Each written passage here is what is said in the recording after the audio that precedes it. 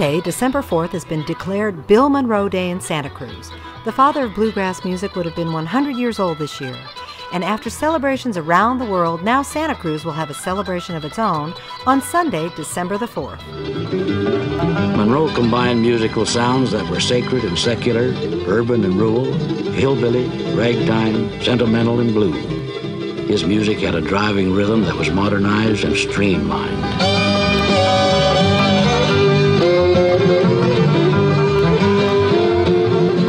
For this evening on the Grand Ole Opry, Bill Monroe and his Bluegrass Boys. Let her go, boys.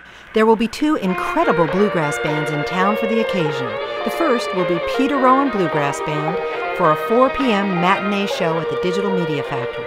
Peter Rowan spent some of his musical career as one of Bill Monroe's Bluegrass Boys. Peter Rowan will be in town to help celebrate the legacy of Bill Monroe and the bluegrass music he created. I wanted to pitch the music high. I pitched it higher than anybody in the United States ever did. I put the drive in the music with my mandolin. That's where that drive comes from. That would give the fiddle some work to do, and that would be the most wonderful timing for the banjo in the world, is the time when I set bluegrass music to it. Rowan will be doing a special live taping with his own bluegrass band on Sunday, December 4th at the Digital Media Factory at 4 p.m.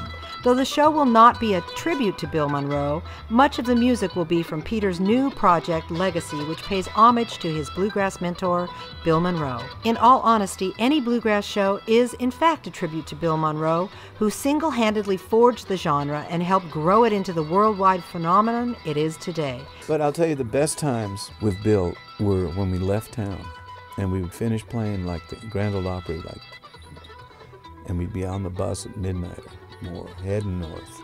And then you saw Bill become Bill, the man who'd been on the road for all those years. So he began to tell me what the music, the parts of the music were. And I mean, to me, those were the golden moments, you know. That's where what I picked up from Bill Monroe was more the inner workings of the music.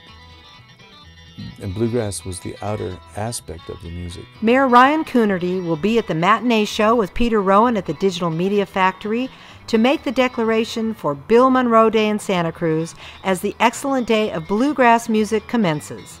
The second show that day will be at Don Quixote's in Felton with Rob Ickes and Jim Hurst.